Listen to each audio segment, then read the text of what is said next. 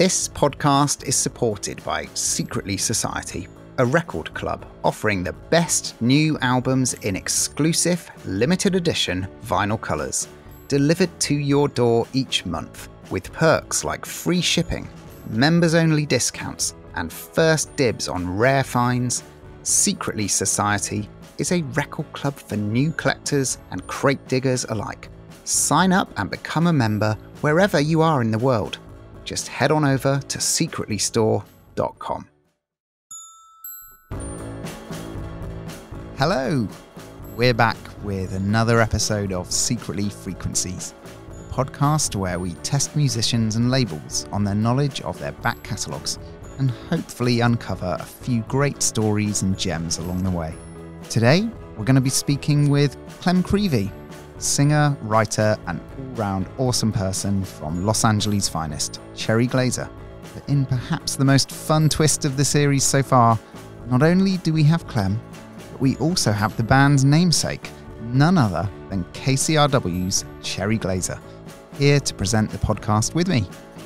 Thank you so much, Tom. It is great to be here. I have had such a fun time sort of watching Clem from afar. I first met her back in 2014, and it has just been amazing to watch her career play out. No doubt we'll be uncovering just why they took your name for their own band. What did you think when you first heard that? You are enshrined in rock and roll forever. I was unbelievably flattered. I had a really hard time getting my head around the idea that anyone would want to name a band after me, but I definitely will take my shot at rock and roll immortality.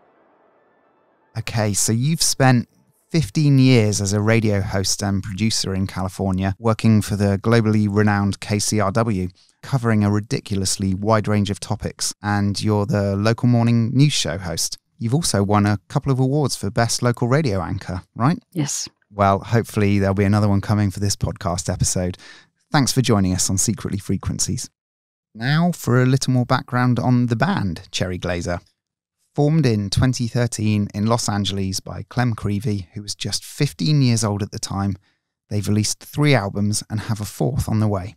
Bursting out of the LA garage scene with a nod to lo-fi surf rock, their sound has become more refined, defined, and powerful with each record, and we're really excited to explore that evolution with Clem today. Clem, welcome to the show. Clem, where are you right now? I am currently in my studio space in downtown LA. Ah, and you are surrounded by your drums and everything right there, right? I do. I have everything in here. It's kind of like a little storage space, but I also share it with a couple of other bands, so we kind of all rehearse here. So anytime inspiration hits, you're ready. Well, speaking of inspiration, perhaps we should kick things off with the first song.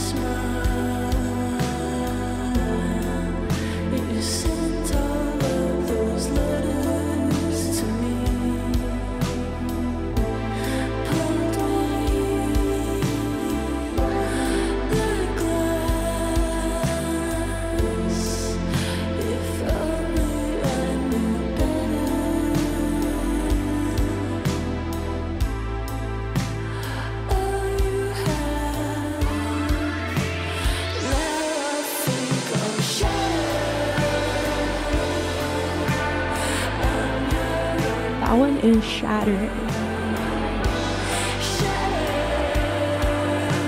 Yes, that's Shattered from the upcoming album, I Don't Want You Anymore.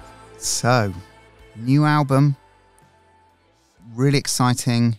What are your ambitions for the record, and what are your ambitions for the next couple of years for Cherry Glazerr? I just listened to the album and I'm just so happy to be releasing it. I don't know if I've ever felt this way where I listen to it and there's just I mean, there are things that I would change, I guess. There's some moments that make me cringe because you always feel that way about stuff that you've done. But I don't know, I just love it so much. I can't wait to start playing it live, and I just imagine the live shows and like the feeling of connection and tapping into that emotion live. For me, it's definitely kind of a dark album, and things that I was meditating on my life. It's just really like intense and emotional. I'm excited to like hopefully share that feeling with people through sharing the music and like playing it live and playing the shows. I've been thinking a lot about like visuals and what I want the show to feel like. I think I'm going to be touring for like a long time, hopefully. Do you know who's going to be in the live band? Have you started rehearsing? Is that all together? My bandmate Sammy, she plays bass. Sammy Perez, shout out. She's been with me since 2018 or 2019, and she's kind of like my rock in the band. She's like my ride or die, the one who like really helps me figure everything out, and I don't even know if like I could do it without her. She's the absolute coolest and the best, and she's just like the best person you'll ever meet, really. And then I've got Nick, my drummer, who's been with me for almost like a year and a half. He's so committed. He's so cool. I love him too. So they've been playing with me now for a minute. And then I have a few other people that I'm auditioning as another member. So it's going to be like, right now we're playing as a 3-piece. Sort of the original formation of the band was a 3-piece. I played so much synth and so many guitars on this album. It's going to be nice to have someone playing that as well live. So yeah, we've got our little unit, and yeah, I love my band right now. Yeah, I definitely have my people. You know, Clem, you have 12 years under your belt at this point, which is kind of amazing to think. You got 4 albums out. Is there something you haven't done that you're like, I gotta do this? I haven't done this yet. It's gotta happen. I really want to try a squirrel suit. Like flying on one of those things. In concert or just for the heck? In concert. I was thinking just for the heck, but in concert. That is the move. Clem, you were talking about you expect to tour for a long time. After all the work that goes into an album, taking it on tour, does it sort of become more yours in a way because of the sharing it publicly? Or I mean, I love the new forms that it takes on once other people start like listening to it and like shouting the lyrics back and stuff. I definitely think it's gonna like take on a different vibe, like playing it for the first time in front of people. I kind of feel like people might be like learning about me in this interview right now. That I'm not like very hardcore. Like I'm actually just like, I'm like really nervous. So, time for the next song.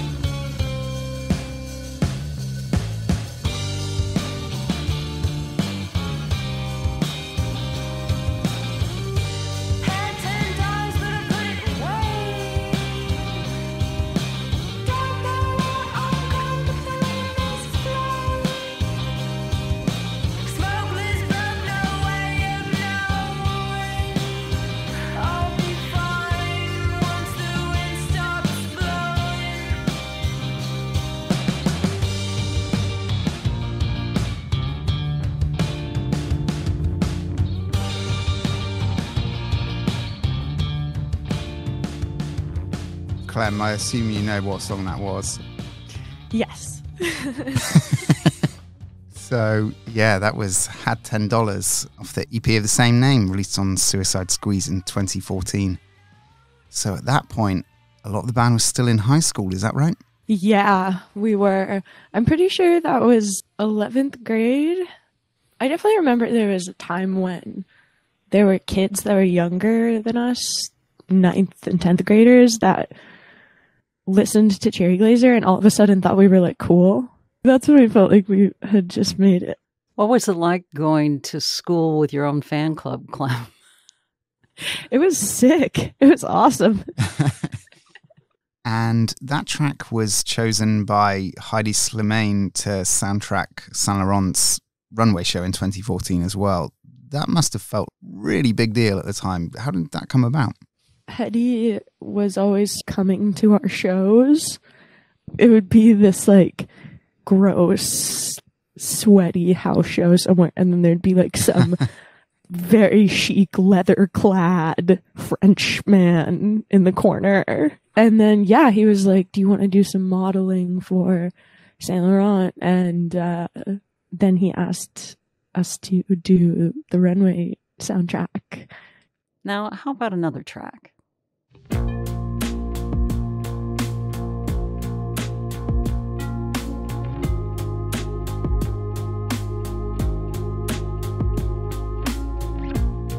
People just wanna shake me. I'm sorry if I'm quiet now. Think I just like you. I'm nervous to show you myself. Scared you might find out that I'm dumber than you might think. People just wanna shake me upside down like a soft drink.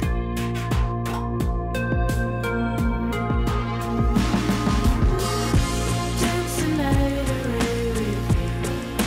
All night, not so lonely anymore.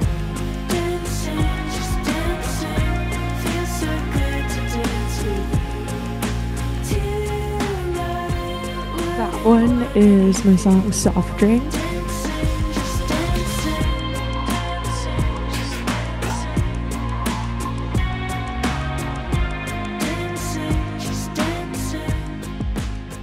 That was Soft Drink, which was released as a single in 2021 on Secretly Canadian. So I assume that you were writing that during the early stage of the pandemic. What was your experience of the pandemic like? It sucked. Yeah, it was scary. And I guess if I'm being totally honest, I had been touring a lot. I felt like I hadn't slept pretty much since I had graduated high school and started touring. And then when the pandemic hit, I felt like I was able to sleep for like 8 hours a night for the first time in my life. At least I had that.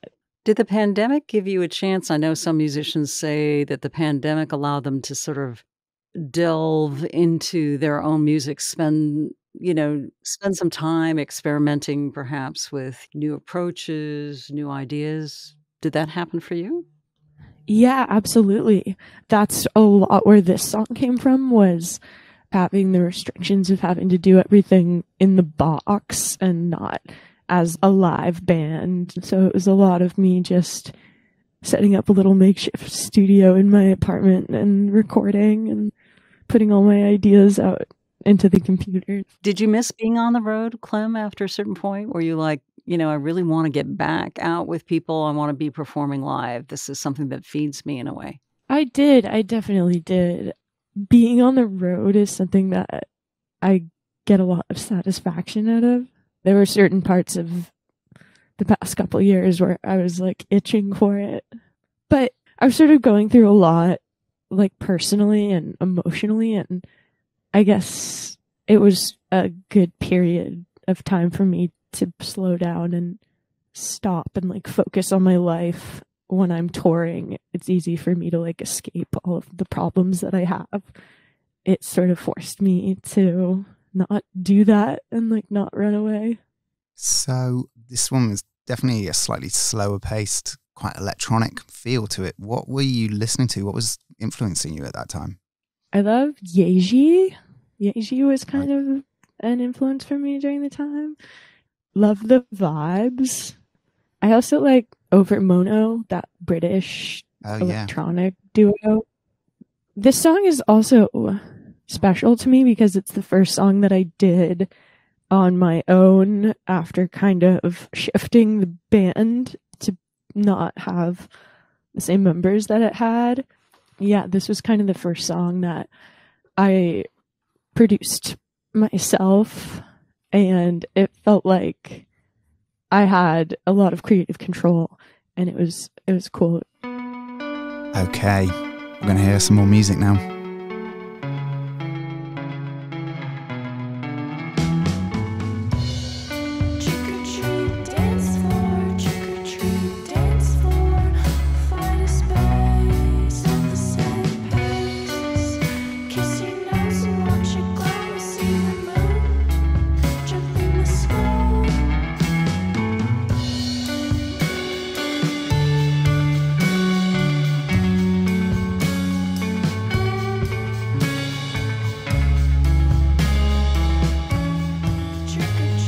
That is Trick or Treat Dance Floor.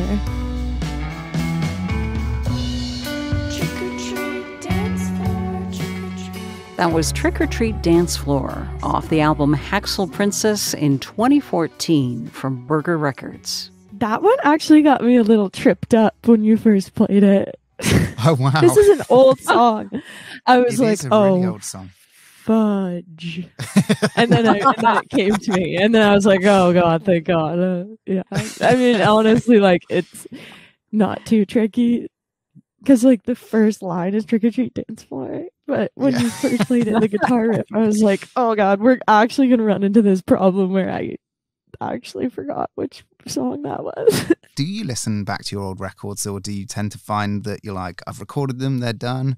Okay, yeah, I actually listen to my own music because I want to remember like the sense of it when I was writing and recording it, so that I can remember that for when I'm playing it live and for the fans and the listeners. Because honestly, for me, the songs are going to change naturally over time because I'm maturing as a musician and a different band and like different gear and different style. The songs take on different meaning for me over time as well. So let's go back to that time. It was 2014. It's your first record. I have to ask the big question here, because we have Chery herself here. Why Cherry Glazerr? It's just a great name.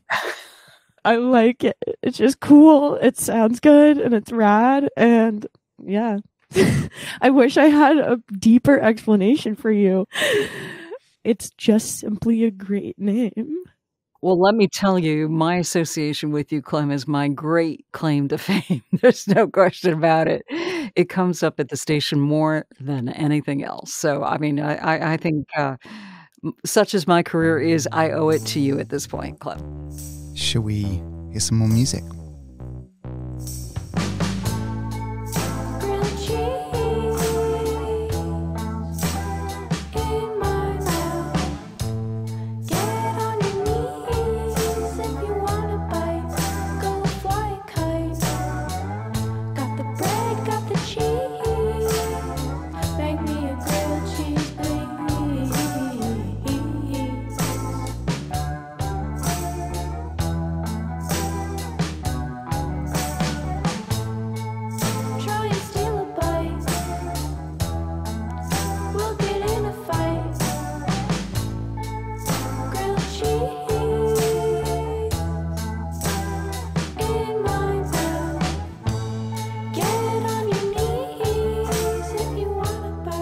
That one is grilled cheese. That's right. Grilled cheese from the album Haxel Princess, released on Burger Records in 2014. I want to ask, on like surface level, you've got this song that's about grilled cheese, but actually your lyrics and imagery often depict women sort of defiantly eating and embracing sexuality, and you've said that you want to depict women as living, breathing people with needs. That seems like a really important theme for you in your work. Can you elucidate on that? Yeah, that's definitely always been a theme for me, depicting women as not worrying about people's expectations and sort of doing away with like any forced standards. I like to sort of just embody an idea and hope that that becomes a reality, like in our world. And so, like the grime and stuff, because it's, something that I like to see in the world.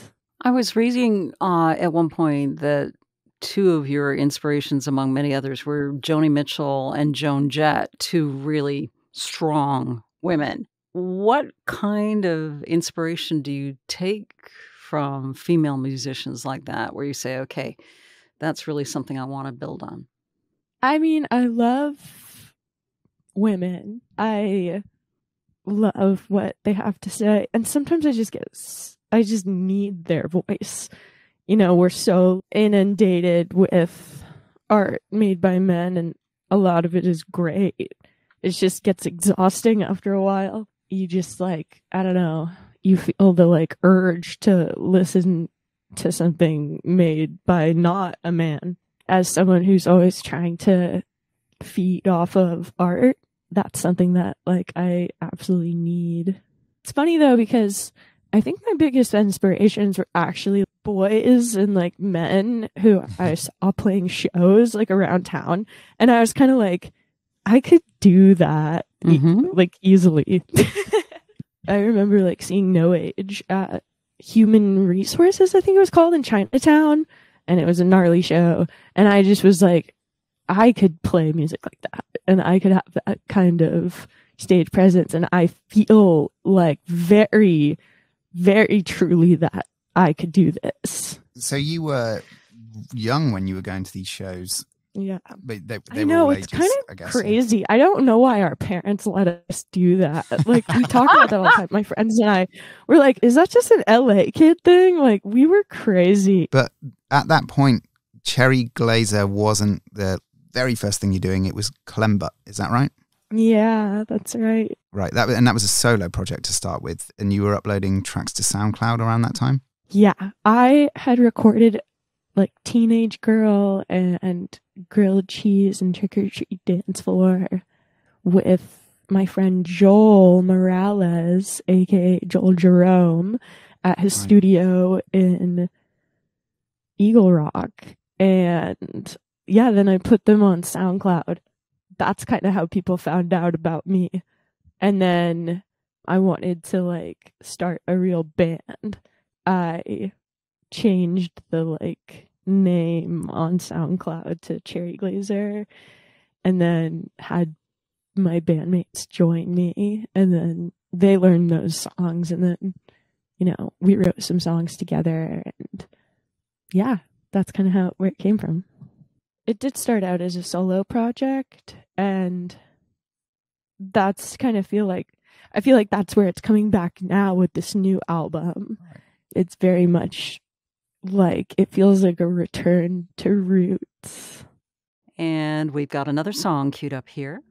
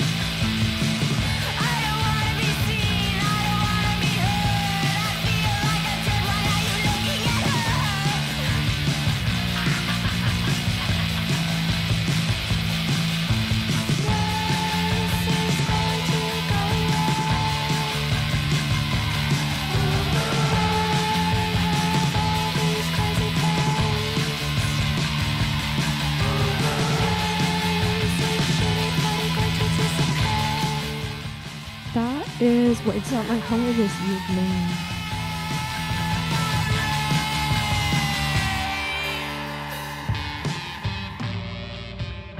And that was White's Not My Color this evening, off the album Haxel Princess, released in 2014 by Burger Records. That is definitely the much more punk side of Cherry Glazerr that we're hearing there. I do want to talk a bit more about this, like the DIY scene that you sprang from. You mentioned No Age and The Smell. It seemed like a very vibrant community that was going on at that time. Yeah, there was like a lot of cool bands for sure. I remember I liked Miko Miko. That was like Bleached before. Yeah, they were cool. There were some punk bands that were sick. You know, it's weird because it didn't feel like a moment or an era or whatever when it was happening, but I definitely think of it that way now, so many years later. I'm like, oh, that was such a special like moment in time.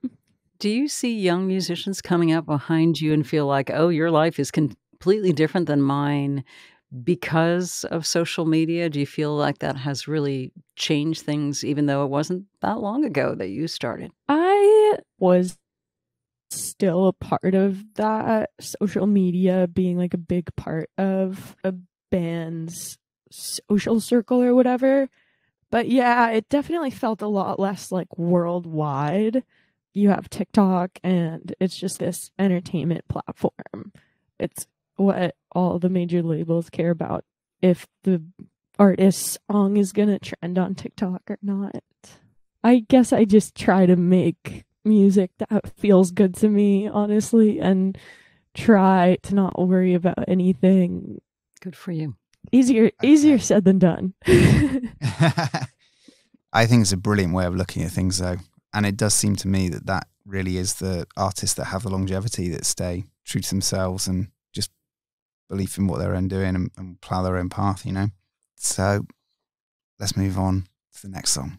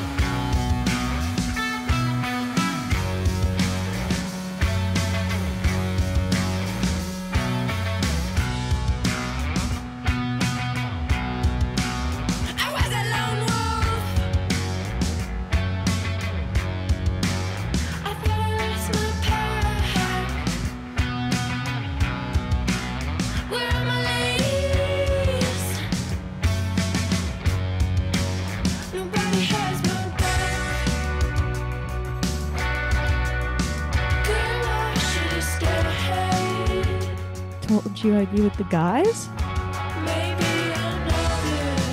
That is the absolute banger, Told You I'd Be With the Guys, from Apocolipstick 2017. So this was your first, well, second album, but first with Secretly Canadian. How did you come to work with Secretly? Chris had been coming to some shows around that time, like 2016. And yeah, I just remember seeing him at some shows and he was like, I've got this label and you should be on it. I don't know if I should say this. Well, it was between them and a major label, and I ended up going with them. I wanted to be on a big indie as opposed to a major, and they seemed like the best of like the indie labels. Even more so than that, over time, I've just like grown to really like love Ben and Chris. They've supported me so much over the years. We've kind of had this long relationship at this point, so I feel like they've seen a lot of different evolutions that I've gone through, and I just feel like they really like get it. Well, of course, I'm a little biased on that.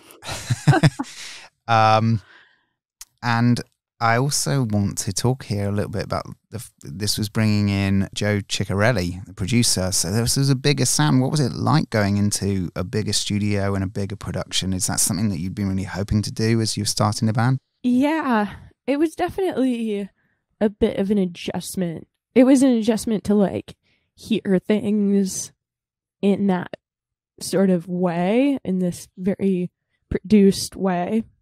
But I definitely always wanted to explore everything that I could, like, as an artist, and build what I had going. And I had so many like ideas and wanted to grow so badly. So it just felt like the natural sort of evolution of things. Was definitely weird hearing my music super produced for the first time. I actually cried. Oh, wow. Yeah. Why? Because it was so different than like what I had been doing. But I ultimately ended up really liking it. Did you feel like, wow, I've really arrived? I just felt like, okay, this is a new step in a new direction. This is a new chapter, and I'm just gonna fully embrace it. I ended up really loving what I made, and especially when I listen back now, all of the ideas and sort of all of the new sonic landscape that I was getting into, like, for the first time. And I learned so much about like studios, and I learned how to produce through that experience. Okay, should we hear some more music? Eyes like daggers burn through his skin. You so cold, master, where do I begin?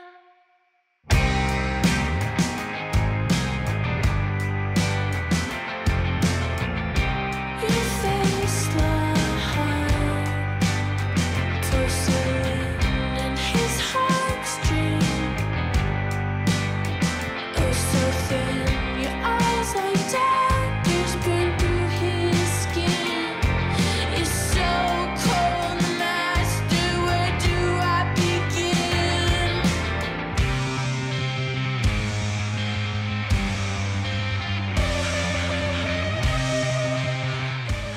That one is Nurse Ratched. It is Nurse Ratched, also from Apocolipstick in 2017. So we've talked about why Cherry Glazerr. Let's talk about why Nurse Ratched. Yeah, I definitely wrote it after I either read One Flew Over the Cuckoo's Nest or watched the movie. And yeah, I just thought she was a great character to like write a song around. I love playing that one live because there's that instrumental section where the guitar is just going crazy and the halftime drums come in, and for some reason that just hits me like in the right spot, and I feel like that is my favorite part of like playing the set. Oh, wow. It's really cathartic. What is it about Nurse Ratched that kind of attracted you? I just love scary ladies. I just watched The Craft for the first time last night, and it was really cool. I really like that movie. I love a good scary lady. Do you see it as a woman being powerful, maybe warped, but powerful? Yeah, I don't know. There's just something fun about a scary lady, really. I can see a concept album where maybe this is what's coming next for you, is it a concept album where every song is your favourite scary ladies, Clem's top 10 favourite scary ladies. Yeah, I love that. You described yourself at one point as, around this record, as an overconfident teenager trying to solve the world's problems. Is that something that you look back on and laugh about? And do you think that you did solve the problems? Yeah, pretty much. Done and done. Clem is like, I can retire now. It's all taken care of. Yeah, totally. I definitely think that as I've grown, I've become I guess more self-aware and a little bit more open to the fact that things aren't always black and white and that there are so many factors and possibilities and explanations for things, and that things aren't always what they seem on the surface. I think that, like, I have trouble these days deciding that someone is like a bad person. Like, that feels a lot harder to me to do now than it used to be when I was a kid. I think when I was younger, I was just like, that person's bad. This is a bad person. Now I feel so much more like confused. And I feel like people go through so much shit that makes them the way that they are. And you never really know, like, what somebody's going through. And yeah, it I don't know. As I've gotten older, I think that's been a big, huge part of where I'm at now, which honestly kind of sucks. I hate not being able to just decide, like, you suck, because it was a lot easier to do that. Okay, we're gonna hear the next song now. Where should I go, Daddy? What should I say? Where should I go? Is it okay with you? Who should I fuck, Daddy? Is it you? Is it you? Is it you? Where should I go, Daddy? What should I say? Where should I go? Is it okay with you? Who should I fuck, Daddy? What should I say? Where should I go? Is it okay to play? Daddy, Daddy, Daddy, don't hold my hand. Don't hold my hand. Don't be my friend. Don't be my friend. Don't hold my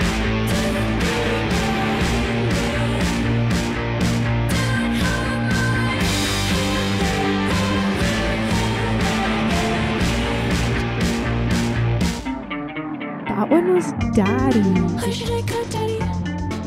That was Daddy on the album Stuffed and Ready, released in 2019 by Secretly Canadian. At our last show, some guy after every song would be like, Daddy, like, play Daddy next.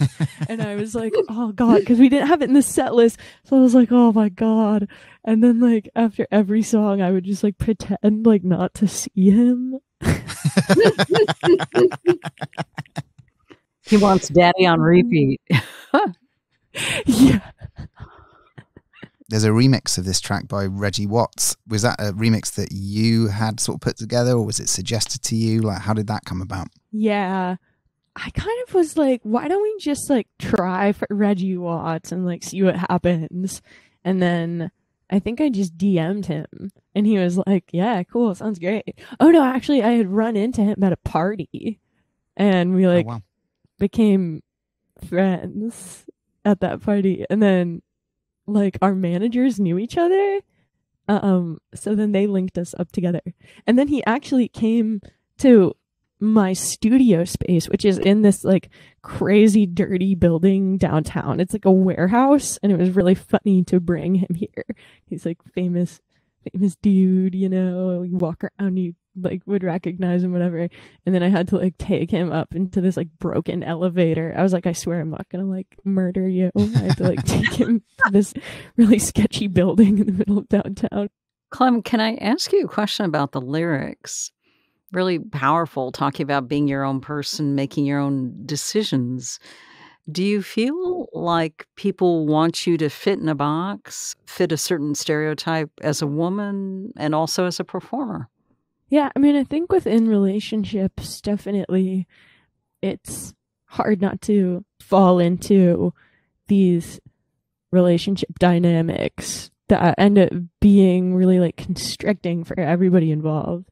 That was me feeling like I had fallen too hard into them, sort of describing those feelings of trying to navigate what a relationship should be.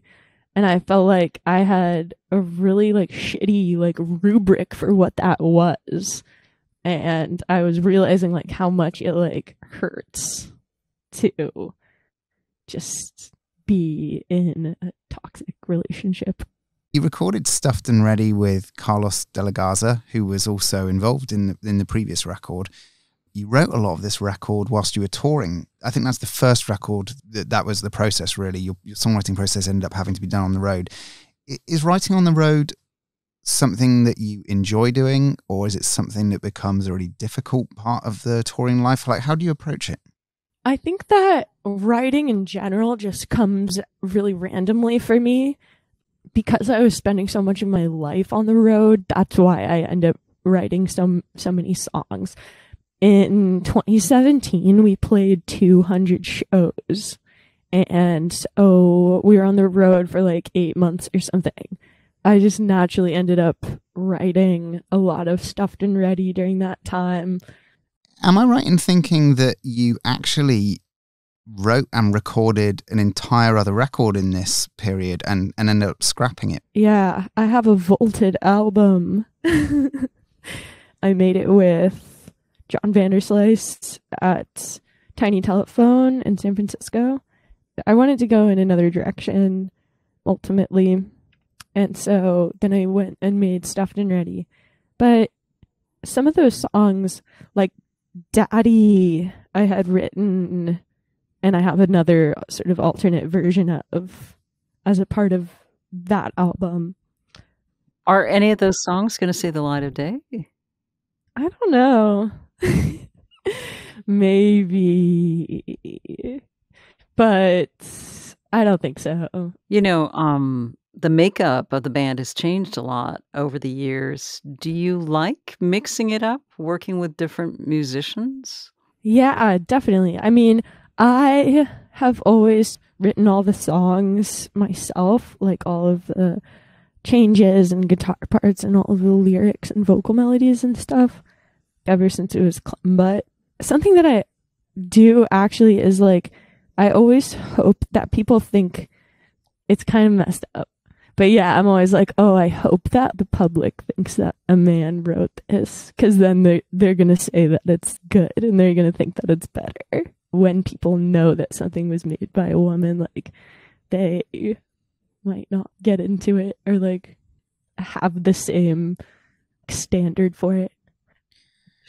Are you noticing any change in that perspective? Do you think things have changed? Do you think things have got better? Or do you think that sort of internalized sexism is just as prevalent as ever? I think it's just as prevalent as ever. I mean, people have to address themselves and like have to deal with their own internalized misogyny and sexism, and like I have to do that all the time on a daily basis. Like, to be honest, it's hard for me to talk about feminism and politics these days. I don't know why. It's just like hard for me, I guess.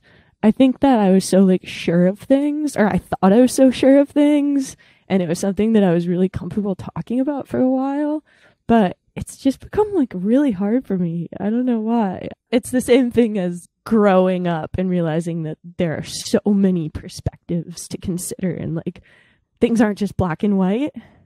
My own politics have potentially changed. I feel a little less cool with being like, this is the way things are. I don't know, they're changing and they're complicated.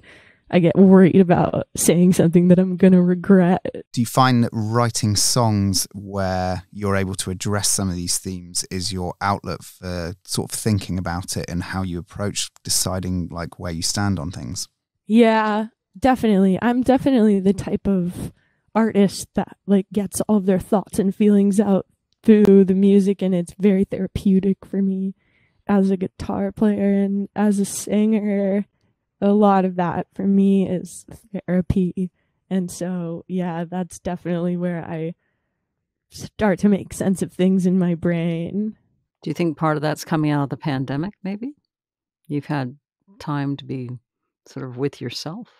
I think it has to do with the people that I surrounded myself with over the years. And I think it has to do a lot with my friends and who has sort of influenced me, shaped my identity into like what it is now.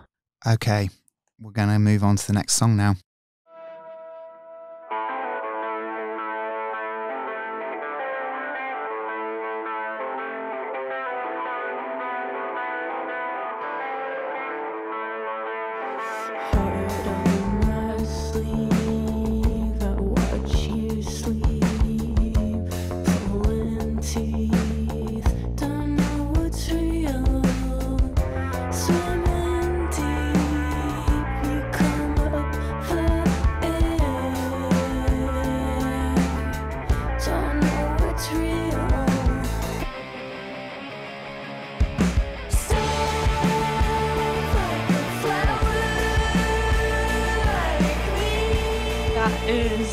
Soft Like a Flower.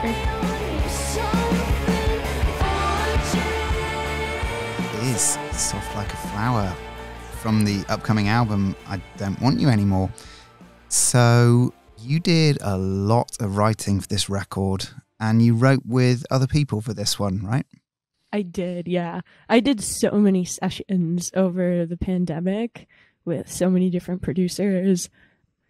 I really loved Yves Toomer's album that he produced. And so I did a session with him, and I had done sessions with a lot of different producers, but he was definitely my favorite. I was like, this dude is awesome.